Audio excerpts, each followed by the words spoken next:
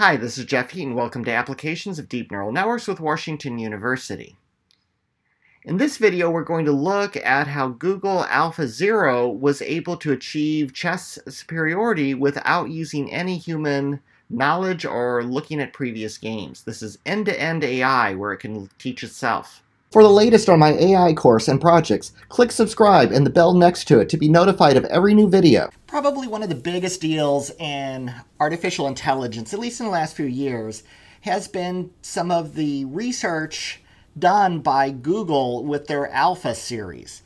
This includes AlphaGo, AlphaZero, and AlphaGo Zero, all these various alpha prefixed technologies that Google has introduced. The latest one that you might have heard of in December 5th, 2017 was the one where Google was able to beat something called Stockfish. Stockfish is one of the most advanced computer chess playing games that's available. It's also open source. Incidentally, AlphaZero, which defeated it by Google, is not open source. So this is a technology introduced by Google that was able to beat Stockfish, which had been developed over a decade using chess masters and lots of human intelligence built into it. AlphaZero was able to learn chess entirely on its own. They gave it 40 days to work on it. It was able to achieve results that were able to beat Stockfish well before that 40 days was up, but they gave it 40 days essentially to learn and master chess, and it completely mastered chess. It was able to beat the previous, also on the Go front,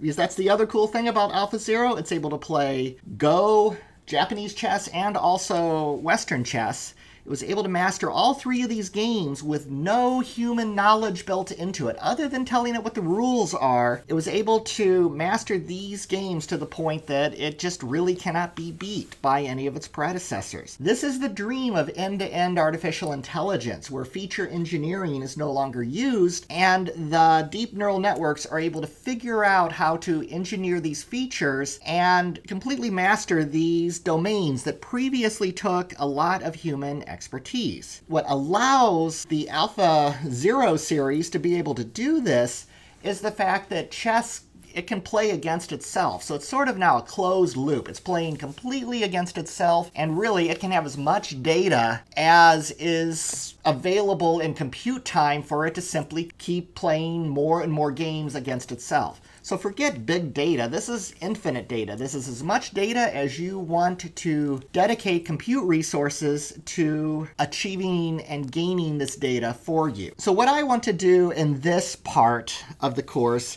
is really connect AlphaZero to some of the technologies that we've been using in this class. This shows you how you can take these various technologies and weave them together into something that is much more complicated and much more advanced. So we're seeing that these technologies that we learned about in this class are really being used in something that is truly state-of-the-art in terms of AlphaZero. Now, the source code to AlphaZero is not released. There's been attempts to reproduce this research, and you can certainly Google for some of those and find Python code that does some pretty amazing things in terms of this space. I give you a number of links also here if you want to read more about this. There's other definitely much more in-depth videos on YouTube about how to understand what is truly going on with AlphaZero. This is a high-level overview that connects it to the material taught in my course on deep learning. Just to give you a little bit of a history of this, AlphaGo made headlines in March 15th, 2016, when it was able to beat Lee Sedol. Now, the game that it did lose against Lee was due to something called random rollouts, and that's something that they eliminated with a version that didn't get quite as much publicity. It's called AlphaGo Master, and AlphaGo Master basically eliminated those random rollouts and had some other improvements as well. None of these are really released in open source, so it's somewhat hard to necessarily track all the features as they go from version to version to version. But this AlphaGo Master was able to beat another top Go player and also played 60 online games against other top Go players and was victorious in all of them. AlphaGo Zero was the huge deal where no human knowledge was needed. The previous two were trained on Go literature that talked about many, many games that humans had played over many thousands of years, and using those games we were able to give it target values for where it should move next. AlphaZero went away with that altogether and simply played Go against itself and was able to teach itself to be a world-class Go player. Now, this may have helped it to some degree because human chess and Go players often work by understanding many openings to games so that they know how to start out the game following these classic openings. AlphaZero, since it had taught itself to play Go completely on its own, would be using techniques and plays and strategies that would be completely alien to anything that a human being would have seen. And that may have been some of its advantage. But nonetheless, it taught itself to play Go, and it taught itself to play Go better than humans have figured out in thousands of years. Then AlphaZero came along, and that's the one that was able to play multiple different types of games, Go, chess. The real headline here was that AlphaZero was able to beat Stockfish. And Stockfish was something that had been engineered over 10 years to be one of the best chess-playing computers available in open source. Now, the technologies in this course that you've learned about that are made use of in AlphaZero, I really want to highlight those. And as we talk about how AlphaZero actually works at a high level, we'll connect it to some of these technologies that we've used in this course. Definitely convolutional neural networks. This is the technology in deep learning that is absolutely on fire. It is typically used for image recognition. It's also replacing recurrent neural networks for time series prediction. Convolution neural networks are used in reinforcement learning, where you're teaching it to learn to play games. Lots of different things. Convolution nets are used in Go because you essentially map the Go board onto the grid that's being presented to the deep neural network, and it outputs literally another data structure of similar size to the Go board, which is essentially the probabilities of each of those squares being the next good move that you might want to take. Deep reinforcement learning. This is used when AlphaZero and AlphaGoZero play against itself. It gives it rewards for good gameplay, and it's able to essentially build those better and better neural networks entirely through self-play. Neural network residual layers, these are used in the convolution neural networks, which allow them to go deeper. This is the skip layer technology that we looked at before when we used ResNet and other things. This is, I believe, a Microsoft-introduced technology that is very, very integral to modern deep learning. Batch normalization is another thing that is huge, that has taken deep learning very much by storm. These were intermixed into the convolution neural networks in these alpha playing engines. Batch normalization, in a nutshell, what it does is, if you think of the input layer of a neural network, where you have maybe a bunch of features coming in that are in the range 0 to 1, and maybe a few more features that are in the range of 1,000 to 10,000. Those differences are bad. We talked about that before. So you typically normalize it. You take it to z-scores, or you do some sort of range normalization to get those numbers into more consistent ranges. Well, why just apply that to the input layer? That can be applied at every single layer throughout the neural network. So this is essentially just taking the activations from the output of the hidden layers and normalizing them to more consistent ranges. You don't have to input normalize so much in AlphaZero because the board pieces, the input, the positions of the board, those are all within sort of the same range anyway. So those are the 4 key technologies that I'm going to highlight that the course made use of. Now, AlphaGo. Why was Go chosen? Well, the game of Go is 3,000 years old, so humans have been thinking about Go for a long, long time. They estimate 40 million players of Go. There are 10 to the power of 170 board positions. By contrast, there are 10 to the power of 78 to 10 to the power of 82 atoms in the known observable universe. So you can't just pre-play Go. Games like checkers and tic-tac-toe, you can essentially play every combination. So you have a completely resolved decision tree that shows you what to do in every situation imaginable to get to either a win or a draw. So that's why Go is particularly interesting for this. This is more combinations than chess. Chess is particularly interesting because there are a lot of combinations and there's a lot of different types of pieces on the chessboard compared to a Go board. And it's also much more well known by Western audiences than Go is, at least among the general population. So the original AlphaGo, the one that was able to beat the human for the first time, it used two convolution neural networks. It used a policy network and a value network, and this is integral to how this thing works. The policy network is shown here. Essentially, you're encoding the board positions into a grid, 19 by 19, that shows the three states of each of the squares. It's essentially a black stone, a white stone, or no stone.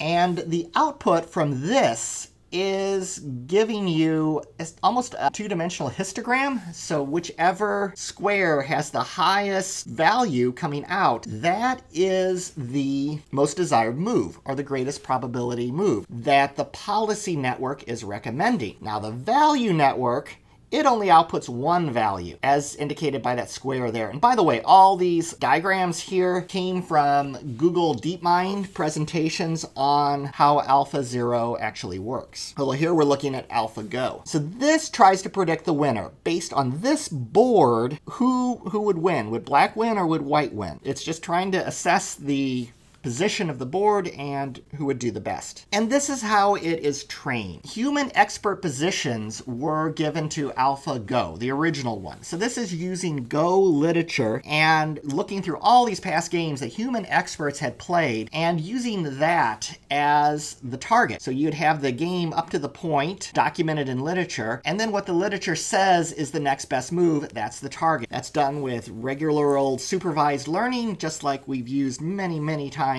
in this course. Then reinforcement learning is used to play a lot of these games out and to train the value network to be able to properly predict who is going to actually win given certain board. Now we'll see why both of these two become very important for something else called a Monte Carlo tree search. Now, we did not cover Monte Carlo tree searches in this class. If you've taken general machine learning classes, you may have learned about the min-max algorithm, other ways that you can predict or that you can play computer games, very common algorithms that are used. Essentially, the way most of these algorithms work is by reducing the exhaustive search. So the exhaustive search, if we had infinite compute time, what we could do is for any position of the board, just play out every single move that we have that we could possibly make, play all those games to the very, very end. This is where you're dealing with that 10 to the power of 170, and look just at the positions where we win, if there's none of those left, then where we draw, and find some ranking algorithm where you pick which of those would be the best move, or just pick any of the winning ones, and just only move forward from that position. But that would require infinite compute time. The universe would likely end before that program was actually done. Don't quote me on that, I'm not an astrophysicist. But it would take a heck of a lot of compute time, even with really nice GPUs. So what this does, what all these techniques do, is the min-max, the alpha-beta, all of those. There's a couple of techniques there. They all work by reducing the amount of this extensive infinite tree that you have to traverse. And this is what the Monte Carlo tree search is doing. And that policy and value network both play into that. So the policy network, what its job is to do, the one that is giving you the prediction on the next best move to make, it is essentially reducing the breadth. So it's keeping you from having to go too far in the left and right of this tree. Because it's constantly predicting what it thinks is the next best move, and it's slowly working its way down this infinite search space that we have. That's what the policy network is for. Policy network is here. It's the one that is predicting which move is the best. The value network, the other neural network that we had, is reducing the depth. Essentially, as you're using the policy network to work your way down, you can essentially choose to call the value network and see who the anticipated winner is. If it's not you, or if it's a draw, or if you have better options available because you'd want to just look at the winning positions, If you don't have any of those, look at the drawing positions and work your way down. This can clip off having to go too far. If you've already gone down a branch and it's simply doesn't look like a good position for you to move into, you can stop and not have to all the way go down to the leaf node, and the leaf node is the end of the game. The amount of hardware for AlphaGo, so it is essentially using those neural networks in lockstep to go through all 4 of these and perform the Monte Carlo tree search. This requires quite a few TPUs. This requires 50 TPUs during play. Now, a TPU is like a GPU, except it's Google's tensor processing unit. It's a Google thing. You can use these in Google Colab, and you can also use them on Google Cloud if you need a larger number of TPUs. Since it's a proprietary hardware, I have not done a great deal with TPUs, but it is something I am looking at adding to this course in the future. If there's interest in TPUs, definitely let me know in the comments. Now, AlphaGo Zero. How this was able to work with the reinforcement learning is entirely through self-play. So what is great about this is they combined the policy and value neural networks into one single neural network. They reported that that helped greatly with reduction of overfitting through regularization. And when they're playing it, they are essentially using the neural network completely one time to predict the next move. So they are constantly training the neural network on the results from the games that it was playing itself. So it does not have to go through this step-by-step, go deeper and deeper down into the tree. The Monte Carlo tree search is still there. That is used while it's playing itself, but fundamentally, that self-play is being used to build new policy and new value networks as it goes through the neural network and trains it. Because of this, you essentially then end up with only a single TPU is needed when it's actually playing. And this is very cool because this is another great advancement in the end-to-end quest of deep learning, where essentially you are able to train the neural network completely to do everything. Now, that Monte Carlo tree search is being used to train it, but it's not being used in the final result, where it is actually playing against the human player. And this is pretty good for AlphaGo Zero. It shows you essentially the improvements of each of these as they got to here, and showing the overall ELO rating for how well it was able to improve with each of these. The other thing I'll point out too that was great when they generalized this to chess is when Stockfish was created, the program that it beat, considerable human expertise from grandmasters. If you look on the web page for Stockfish, there's like 20 people working on each of these.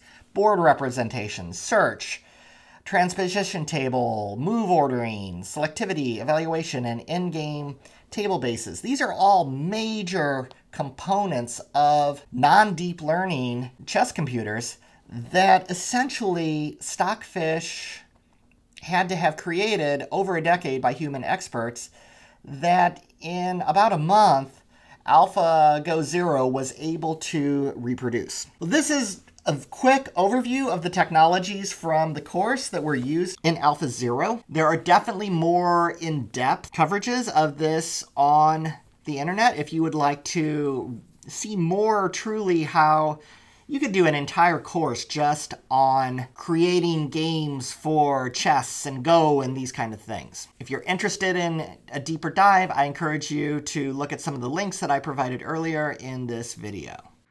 Thank you for watching this video. In the next module, we're going to look at how you actually deploy and make use of neural networks in other applications. This content changes often, so subscribe to the channel to stay up to date on this course and other topics in artificial intelligence.